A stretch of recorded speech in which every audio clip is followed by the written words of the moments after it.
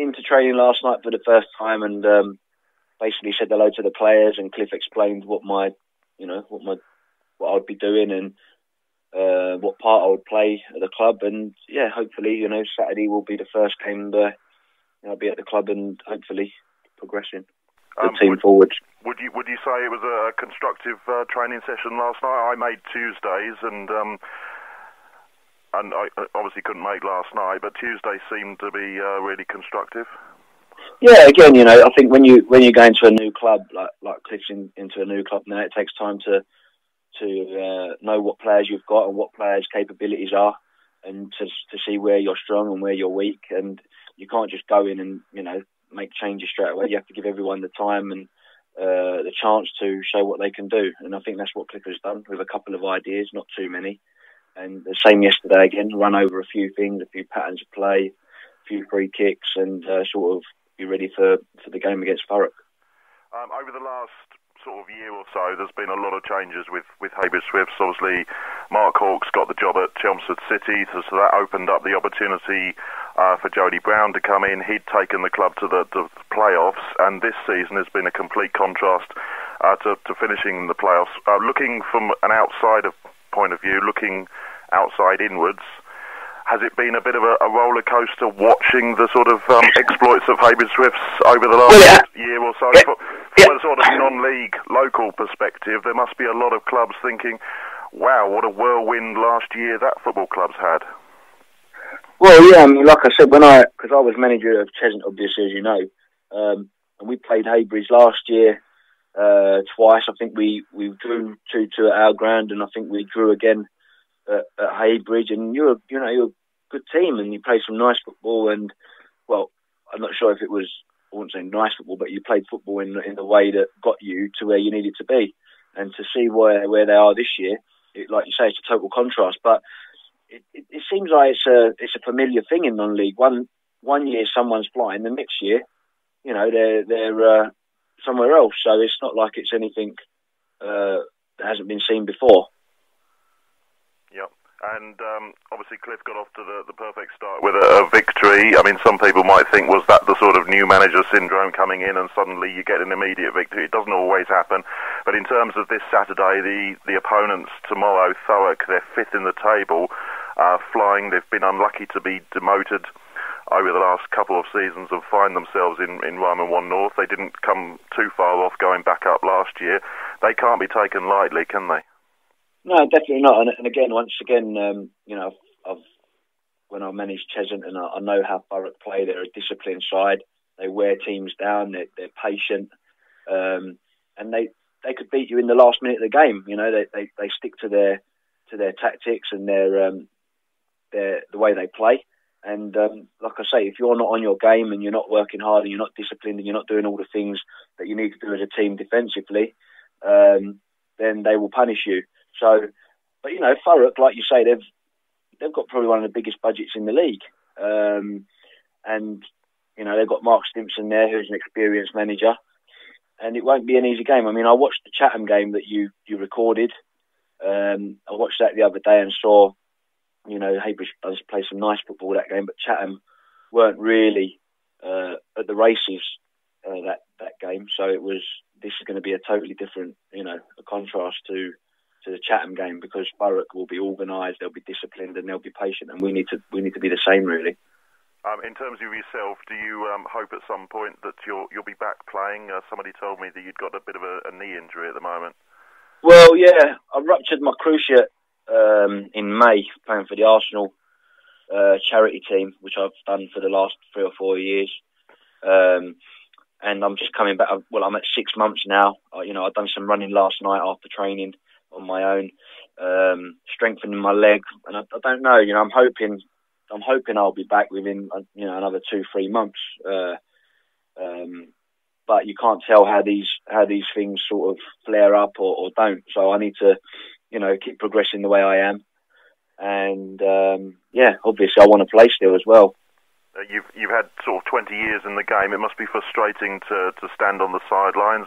Cliff's also having to stand on the sidelines at the moment, and I know he told the players on Tuesday that he'll be pacing up and down as much as he can and sort of kicking every ball for them, but it must be frustrating when you know you can still contribute on the pitch, but you're forced onto the sidelines for a little while.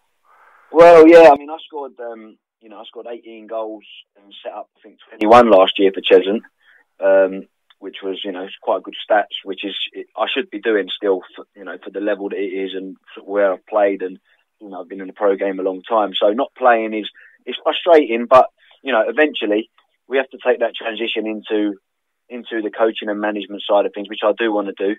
But as you know, if you can offer something on the pitch as well, which Cliff can, I think Cliff is only 30, 31 now? 31.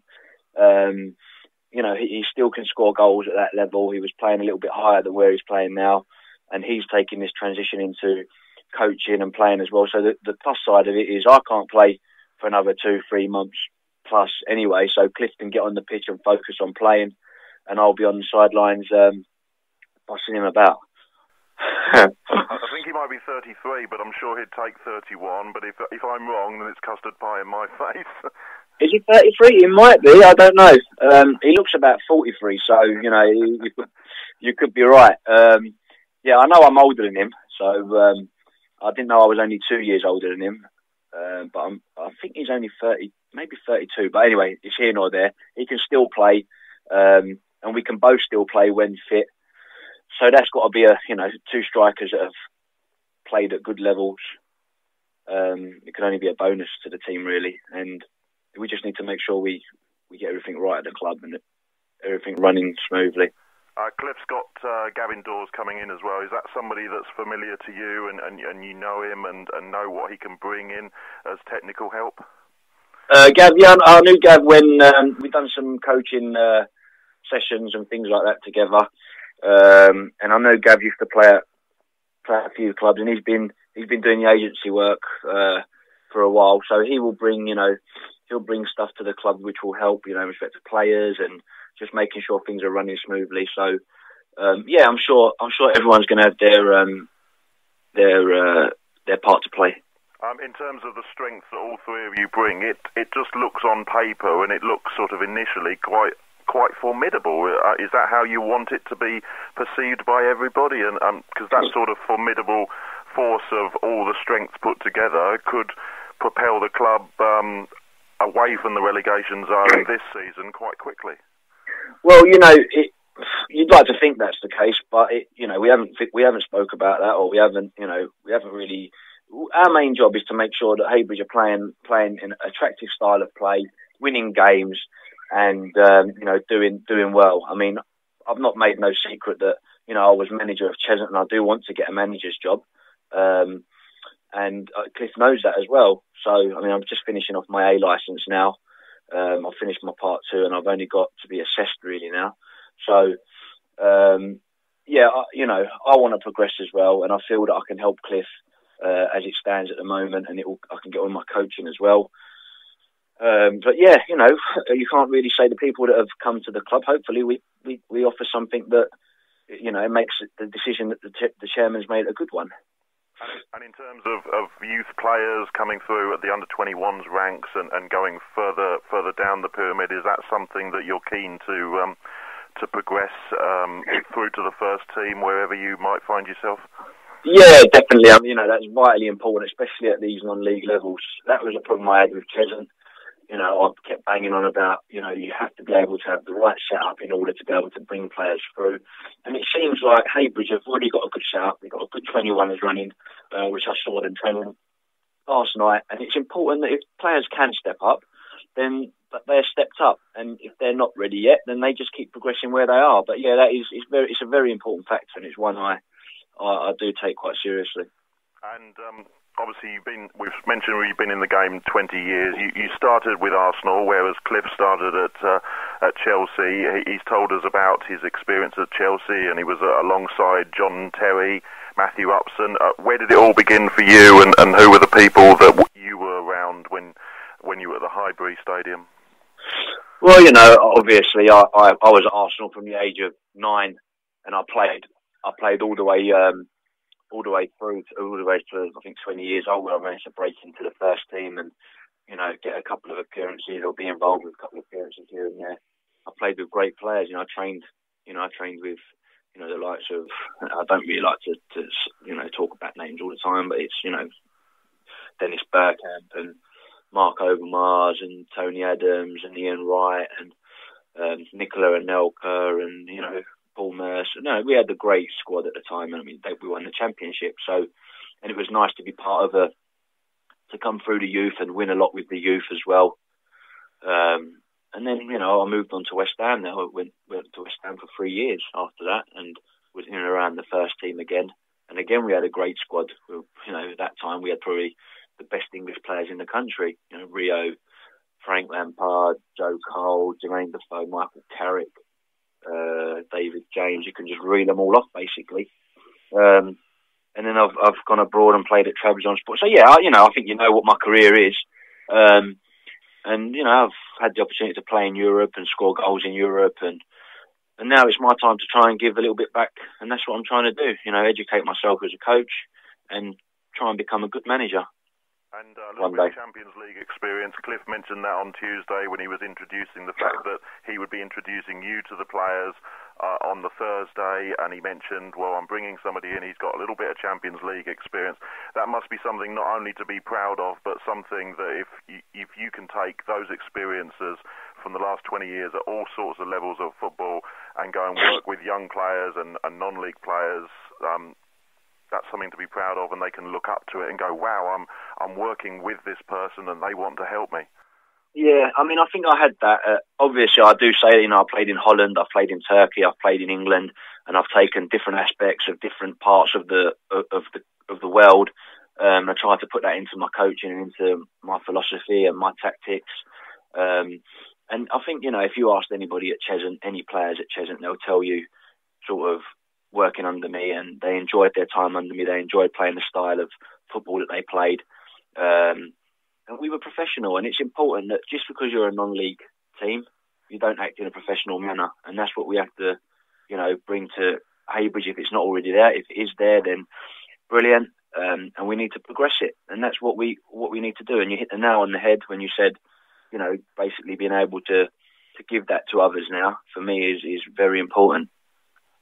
Going back to the Arsenal experience, what's your opinion of how Highbury looks now? Have you been able to have a closer look at the development that they've put on that old stadium?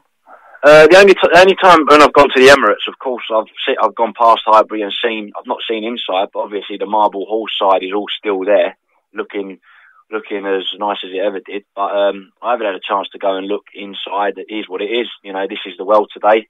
If things can be developed and money can be made from it, and everyone can benefit, then that's what happens. But yeah, I suppose they're nice apartments, and the Emirates are a lovely stadium, and we don't need to really say much more about Arsenal, do we? They are who they are. They're they're an exceptional club. So in terms of Cliff starting at Arsenal, you starting at Cliff starting at Chelsea, sorry, you starting at Arsenal, and Gavin has obviously had experience with the development squad of Spurs. Can we expect some attractive pre-season friendlies come July? Well, you'd like to hope so. It is still difficult, to get clubs to come to Ryman North at these levels. But this year I managed to get, Wickham and Southend and. Not Southend, sorry. Southend was cancelled, but we had Welling United and we had Dagenham and Redbridge through people that I knew. So it'd be nice to be able to try and get fixtures like that pre-season and even higher. If we can, we will try. That's all you can do, really, isn't it? And, they say yes or they say no. The Christmas period, what do you think is the best instructions to give players at this time of the year, especially when there's a game on Boxing Day, 2 hours before it's normal kick-off time, when people are drinking and eating quite a lot on Christmas Day?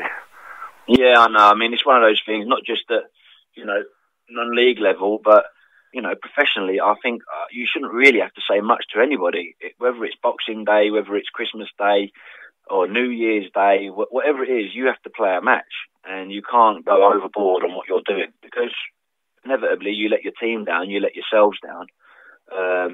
And you can't afford to do that, whether you're a non-league player or whether you're a professional. Well, definitely, certainly not a professional player, but non-league, it's the same for me. You're going out on the pitch to show your own self and play for your team. You can't afford to let people down by overindulging in alcohol and food. Well, just leave that to the media team then. Yeah, we leave that to you guys, and hopefully we'll all be on the ball for Boxing Day. And is it New Year's Day? Do we have a game on New Year's Day? I think we do have a game on New Year's Day at Ilford's ground. All right, okay. So it'll be Barking side. Barking, okay. Yeah, so basically we need to be ready, and our players need to be ready as well. In terms of your career, who would you say has been a sort of great influence on you when you were coming through as a youth teamer and then into football at all sorts of levels? An influence. I mean, when I was growing up, I was always told to watch Ian Wright. But being that sort of player, that sort of striker, you know, Don Howe always used to say to me, Omar, I want you to watch Ian Wright today. Watch his runs, watch his movement. And, you know, I did that. You know, but there was players at the club at the time like Dennis Bergkamp who, you know, it speaks for itself in what he was able to do, and you admired the way he played and tried to put that into parts of your game. There was players abroad when I was in Turkey, because I was only 22, 23 or 23 when I went out there. But you wouldn't know that sort of that I picked things up from and learnt from, and you know, so there's a variety of players that I've picked things up from and learnt from, but probably Ian Wright, as I was growing up through the youth ranks at Arsenal, who I probably watched a lot of the time, or was told to watch and learnt a lot from. Now, looking towards the top of the table in Ryman North and looking towards the top of the table in the Ryman Premier, there's a club virtually at the top of each division that doesn't play on grass. Would you see that as a way forward for non-league football, the way Maidstone and Harlow have gone? Well, it seems that it's going that way more and more, the way the weather is getting in the UK, because it is getting worse through the winter periods now, and a lot of games have been postponed and waterlogged or hard or frozen. And it's a possibility that a lot more clubs will have artificial surfaces. I mean, I think the surface is good. I don't have a problem playing on any surface. Now, if you could keep grass, obviously I think it is, for me, the best surface to play on. It's true. It's, you know, it's just natural, and it's what we've been brought up on. But artificial pitches now are becoming, you know, the way that they're put together there. I know they've got a sort of semi now. They've got a synthetic and grass mixed together at the top clubs. That might be something that the FA reels out or is able to fund. I don't know. But yeah, you know, it does look like those clubs, they get their games on over Christmas. It's better financially for them. It's consistent. They can, you know, I'm not sure whether, you know, Harlow play the football that they should be playing at Harlow on that surface. I'd be getting them playing total football. But, you know, the surfaces are good, and it can only be a beneficial thing, really. And, especially for training and stuff like that, you know. Yep. But once you and Cliff and Gavin and everybody else that's helping behind the scenes sort of get settled in at Hayward Swifts over the next few weeks and what have you, do you believe that you'll have a lot of strength to be able to market the club to players, as well as looking at what you've got and trying to develop them and keep them if you want them and they want to be part of it? I think definitely the style of play, the way in which we want to play football, players will want to do, because I see it like this, you know, players are playing at this level. If you don't enjoy playing football in a certain way, then there's no point in, they go to work, they come on a Tuesday, on a Thursday, they work hard in training, they come and play on a Saturday. If you're not playing a style of football that you're happy with, which the way we play, the way I want them to play, the way Cliff hopefully wants them to play as well, is you can't not be sort of happy with it. So in that respect, that'll be one reason why you'd think players would come in. Obviously, knowing players and knowing people at clubs will maybe help. But inevitably, you know yourself, finances is a big factor in the game today, and players want to be paid to basically get to and from and to survive. So if everything's right, I don't see why not.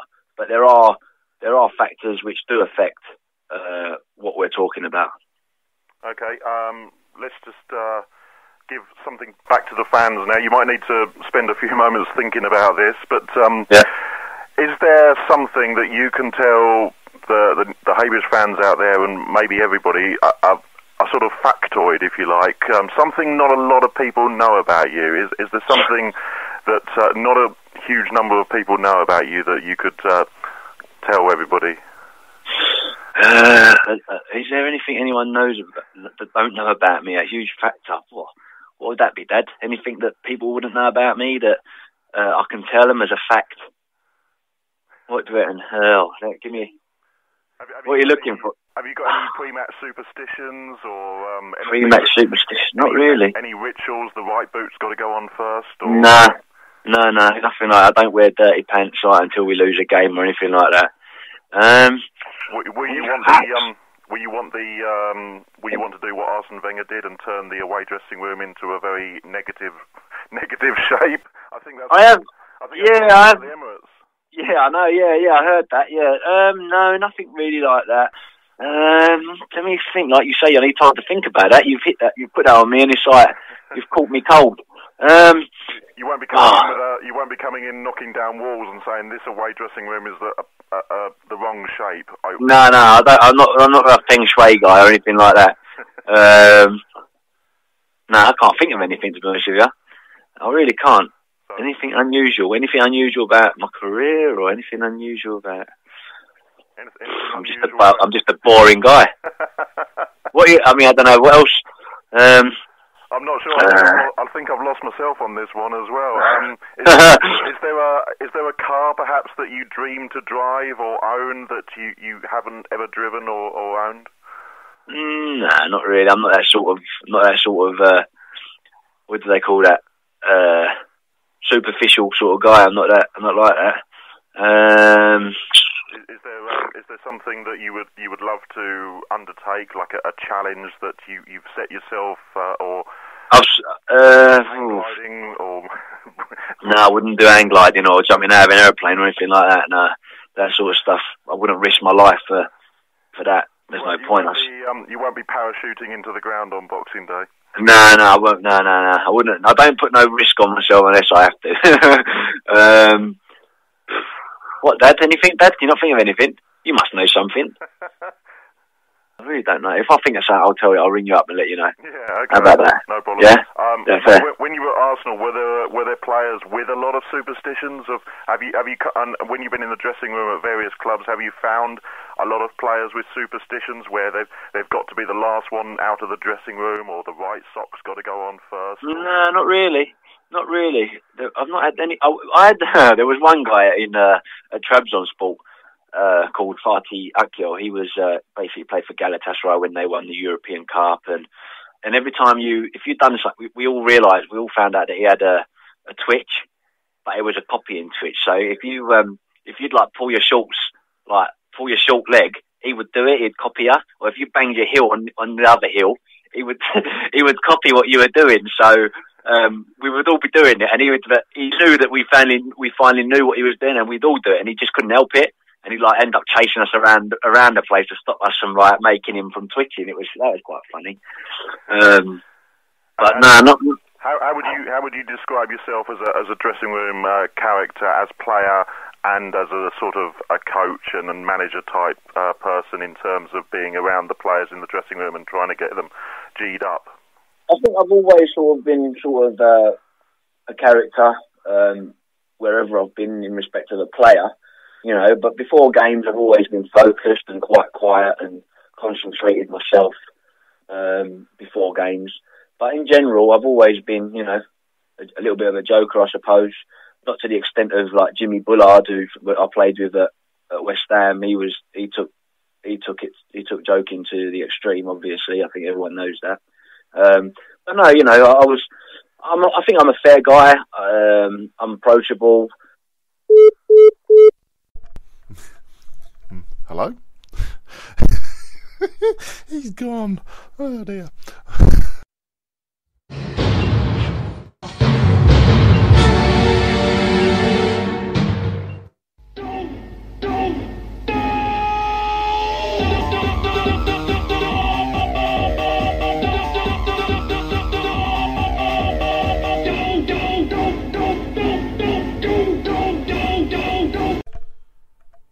and he's gone. Oh, that was the interview with a new assistant manager at Heybridge Swifts, Omer Riza. We'll catch up with him soon. I have been assured that he didn't hang up, and that we've kind of both got phone problems at the moment and dying batteries. So on to tomorrow. It's Thurrock versus Heybridge Swifts in Ryman 1 North, kick-off 3 p.m, and then Boxing Day it's Heybridge Swifts versus Malden and Tiptree, the big local derby, kick-off 1 p.m. Bye for now.